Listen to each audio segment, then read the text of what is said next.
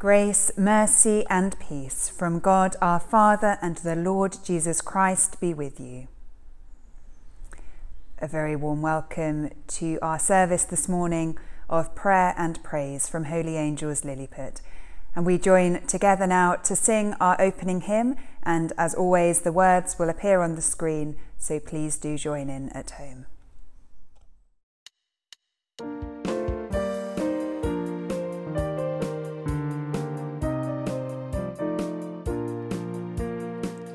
Jesus, I have promised to serve thee to the end. Be thou forever near me, my master and my friend. I shall not fear the battle if thou art by my side, nor wander from the pathway if thou wilt be my guide. O Jesus, thou hast promised to all who follow thee, that when thou art in glory, there shall my servant be. And Jesus, I have promised to serve thee to the end. Oh, give me grace to follow my master and my friend.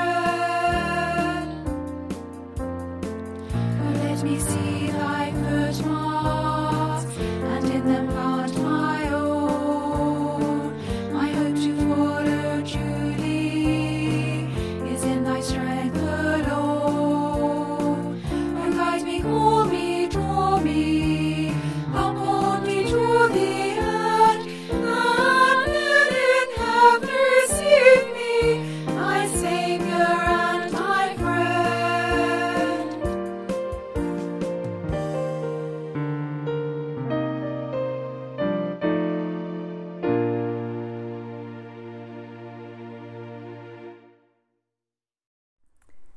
We have a few moments of quiet as we prepare for our prayers of penitence.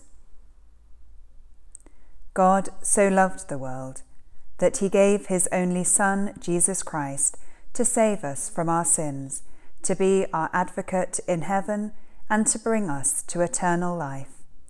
Let us confess our sins in penitence and in faith, firmly resolved to keep God's commandments and to live in love and peace with all.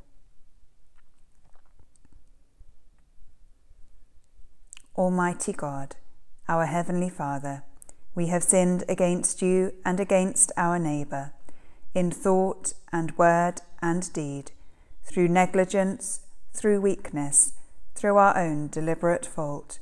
We are truly sorry and repent of all our sins. For the sake of your Son, Jesus Christ, who died for us, forgive us all that is past, and grant that we may serve you in newness of life, to the glory of your name. Amen. Almighty God, who forgives all who truly repent, have mercy upon you, pardon and deliver you from all your sins, confirm and strengthen you in all goodness, and keep you in life eternal, through Jesus Christ our Lord. Amen. And now we join together in the special prayer for this week, the Collect. Almighty and everlasting God, you have given us, your servants, grace by the confession of a true faith, to acknowledge the glory of the eternal Trinity, and in the power of the divine majesty to worship the unity. Keep us steadfast in this faith, that we may evermore be defended from all adversities, through Jesus Christ, your Son, our Lord, who is alive and reigns with you, in the unity of the Holy Spirit, one God, now and forever. Amen.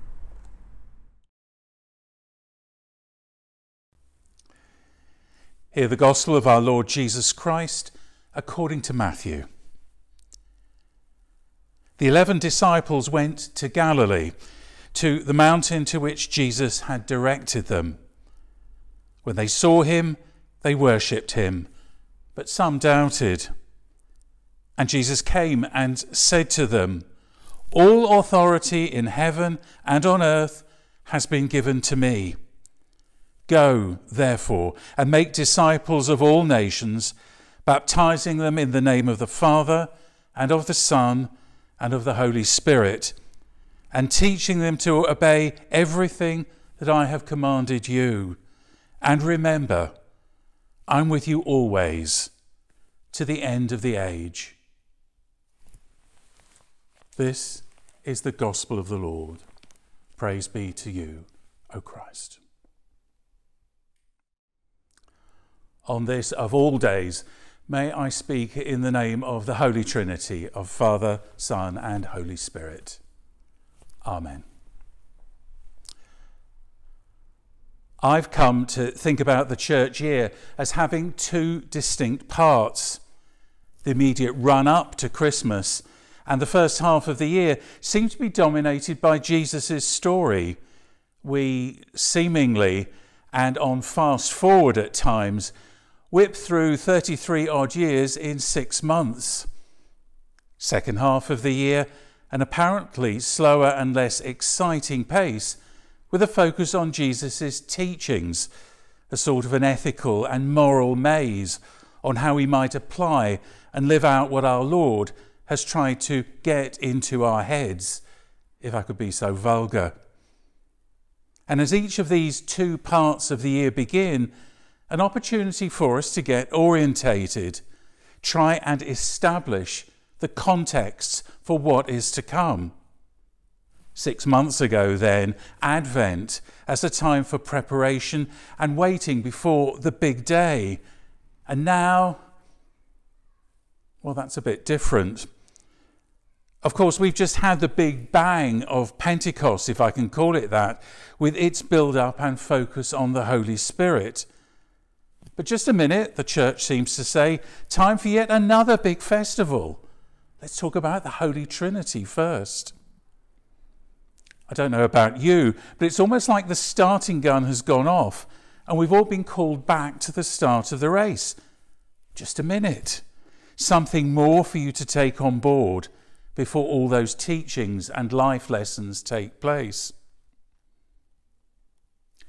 In one sense, Trinity Sunday's observance, its timing, reflects how the doctrine, that's a big word which means it's quite important, how the doctrine came about or came to where it currently is. That's after Holy Scripture was written. Arguably, after all the protagonists of the New Testament had, as we say, gone to glory, hundreds of years until things reasonably settled down in the 300s. But significant aspects still not completely agreed between various Christians. And enough, a millennia ago, for one understanding of the Trinity to be the final straw in the formal separation of the Latin West, that's us by the way, and those of our fellow Christians in what we call orthodoxy. Even today, the debate continues. And in only one aspect, that tells you something. It's important. So, let me relieve you by saying straight away that I'm not going to go into any of the details of those often apparently technical or sometimes completely unintelligible for me arguments. Signs of relief all round. Firstly, I'd like you to take on board the significance of the timing of this festival. As I said a bit earlier, immediately after Pentecost and before all those many Sundays after the Trinity, what we glibly call ordinary time.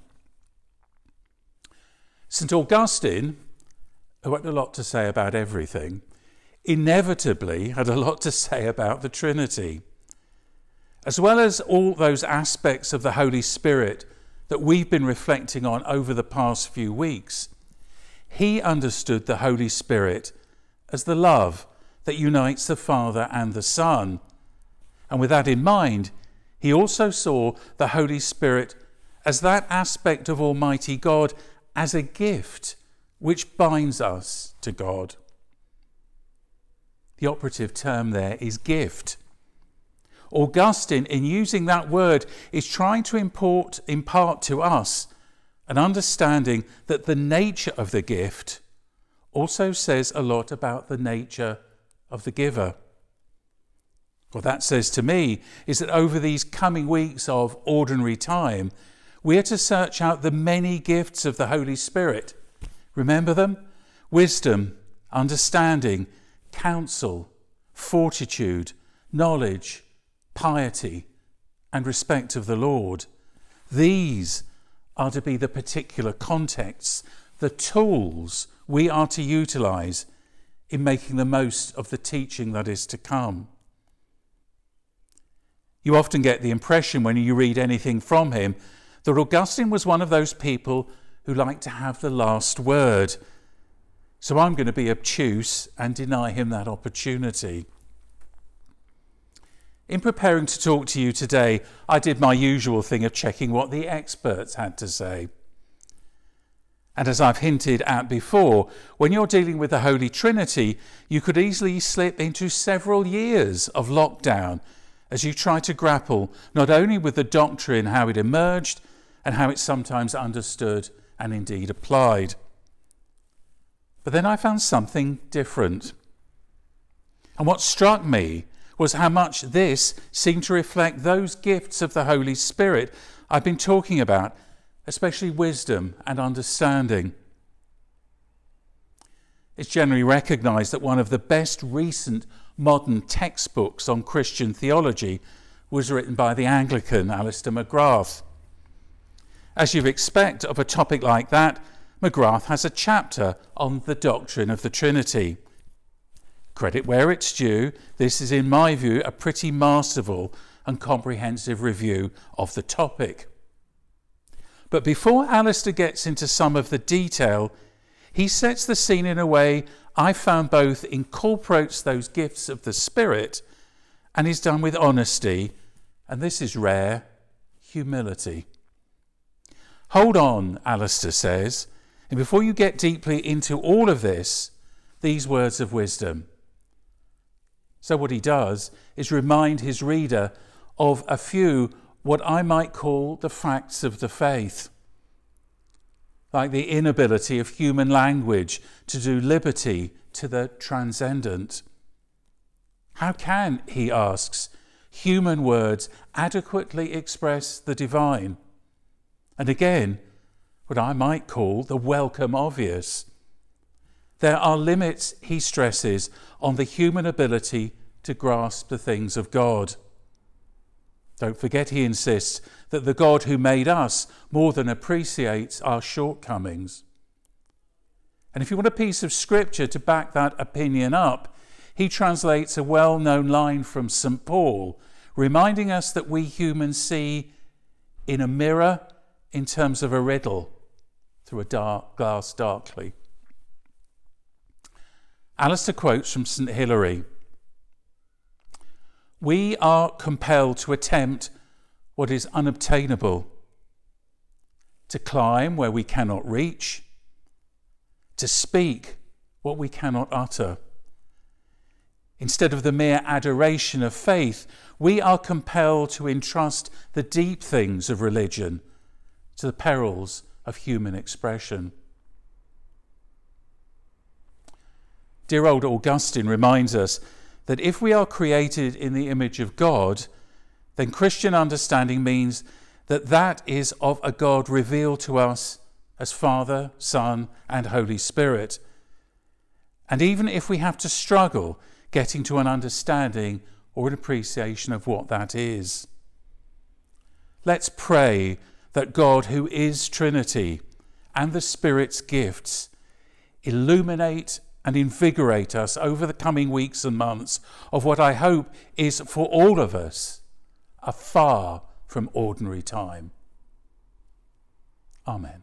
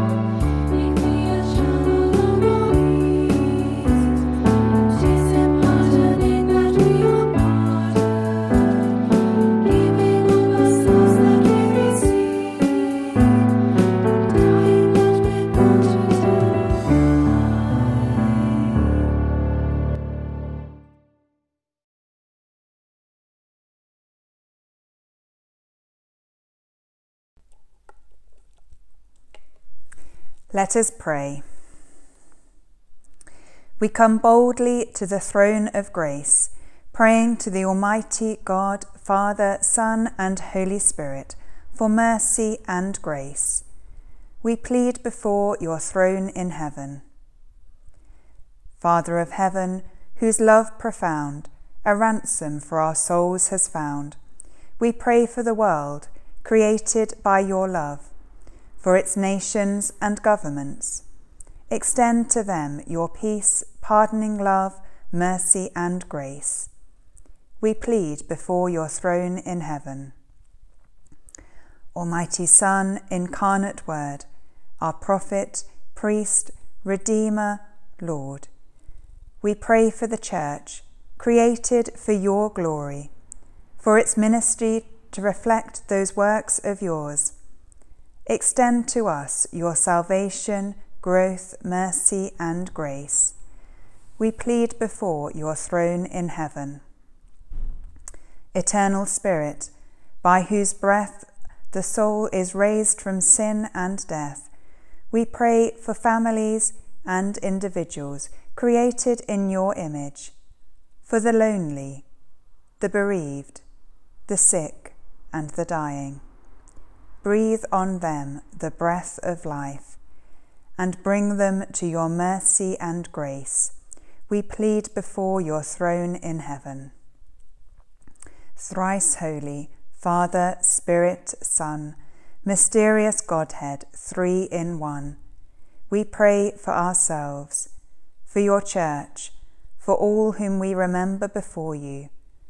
Bring us all to bow before your throne in heaven, to receive life and pardon, mercy and grace for all eternity, as we worship you, saying, Holy, holy, holy Lord, God of power and might, heaven and earth are full of your glory. Hosanna in the highest. Amen. And now, as our Saviour taught us, so we pray. Our Father, who art in heaven, hallowed be thy name. Thy kingdom come, thy will be done, on earth as it is in heaven. Give us this day our daily bread, and forgive us our trespasses, as we forgive those who trespass against us. And lead us not into temptation, but deliver us from evil. For thine is the kingdom, the power, and the glory, for ever and ever. Amen.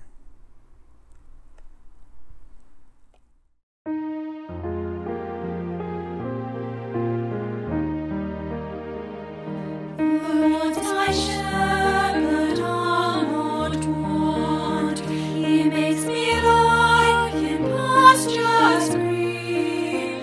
He leads me by the still waters.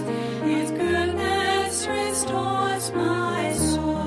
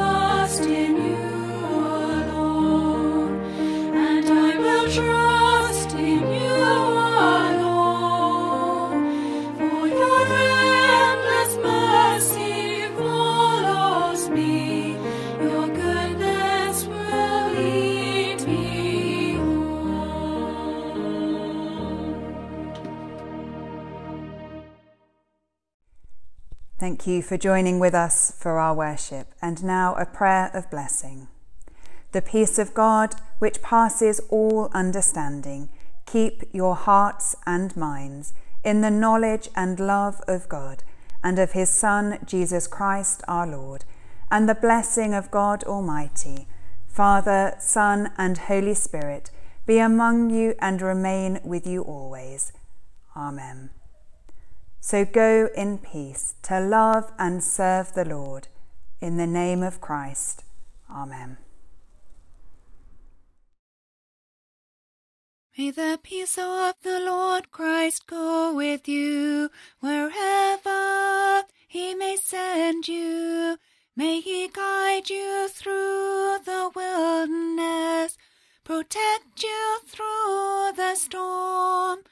May he bring you home rejoicing at the wonders he has shown you. May he bring you home rejoicing once again into our doors. May the peace of the Lord Christ go with you wherever he may send you. May he guide you through the wilderness, protect you through the storm. May he bring you home rejoicing at the wonders he has shown you.